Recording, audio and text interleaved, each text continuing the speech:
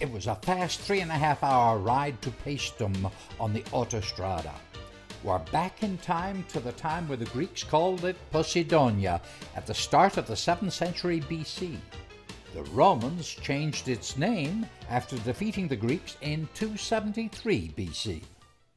This street map of Paestum shows the temples in pale yellow and the agora or marketplace in green. For its size, the temples are enormous. There is, of course, this small amphitheater, but only a part of it is visible. In the Fascisti time, a civil engineer built a road across the other half and was jailed for wanton destruction of an historic site. The temple nearest is dedicated to Apollo and dates back to 450 BC, while the other is to Hera, wife of Zeus, and is the oldest by far, going back to 550 BC.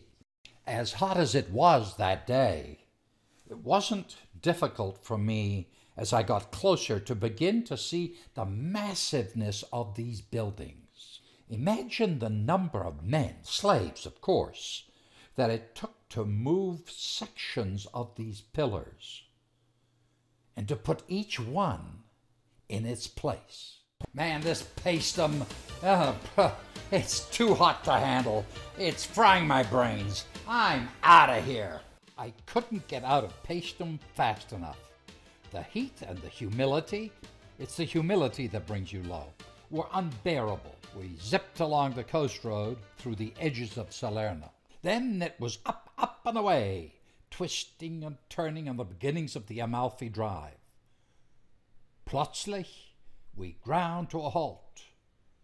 Dunque, for the next 2 to 3 miles, just crawled along in a traffic jam. Massimo, it's time to stick a fork in it. Lunchtime.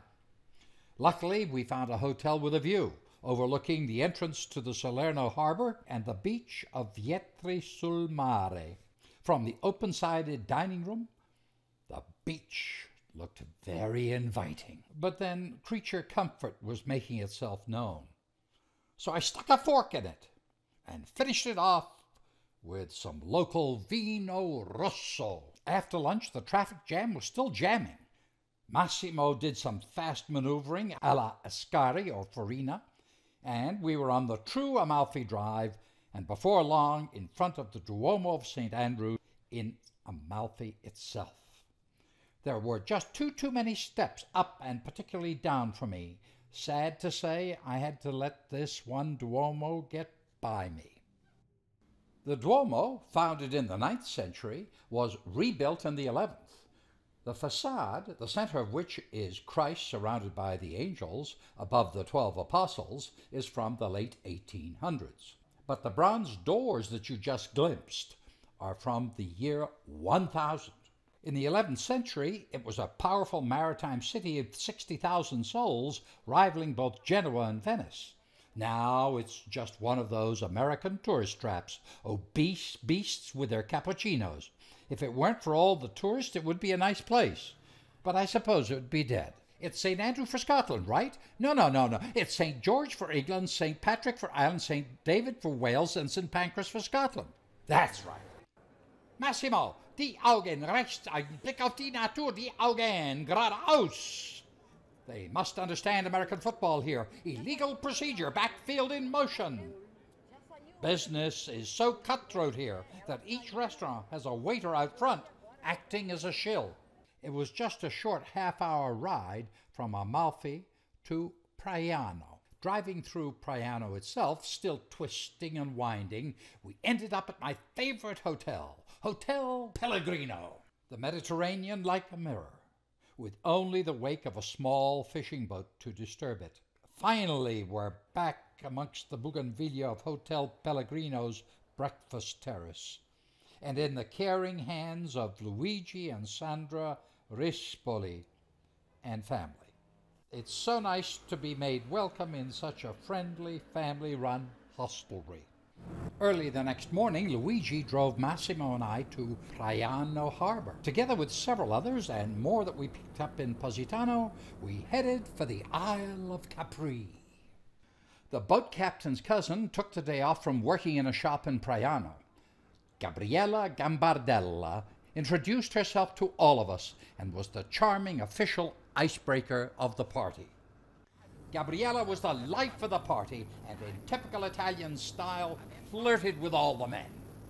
On my first trip south to Pompeii, Massimo and I stopped and had a drink at the Hotel San Pietro built into the rock. Well, here it is from the seaside. We whipped around the island to the far side, passing the main harbor where all the big ships from Napoli come in.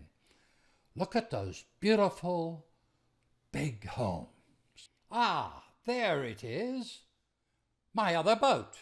Just a little further down the coast was the famous Blue Grotto. I didn't go in. I would have had to have transferred into a rowboat with one hand gripping my 7.5-pound high-definition camera. No thanks. The risk was too high versus the reward. No one else wanted to go to the Blue Grotto, so we motored to a point where it was swim time. Off the end of the boat, through a tunnel in the rock and out the other side, where they were all picked up. Age does have its limitations. They all did a Brighton, and we were back in civvies again. We motored back around the isle, and the captain put us ashore in what's known as the Marina Piccola, or the Little Marina. For goats, you could walk up the hill. We took a short vertical cab ride with a nice Australian couple. You still have a 200-yard walk uphill till you get to the top and can look down the other side and see the main harbor with the big tourist ships coming in. It's quite a sight. But remember, all these ships are dumping hundreds of day trippers on the island. Back in the days of La Dolce Vita, when Peter Van Wood was known as the Little Prince of Capri, it was sparsely populated with the rich and famous.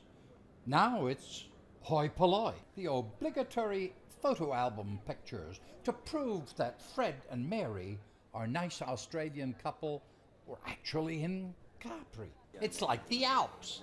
It's always bloody up. There never seems to be a down.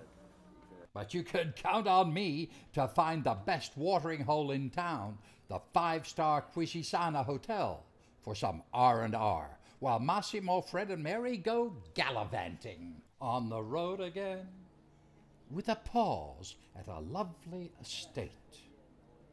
These narrow tree and shrub-lined paths remind me of some Twittons I've known.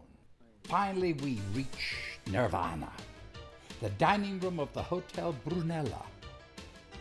It was worth the climb for this fantastic view, together with Olio e Convivio. Here this part of the story ends, as we must return by boat to Luigi in Praiano before my assault on La Regia di Caserta.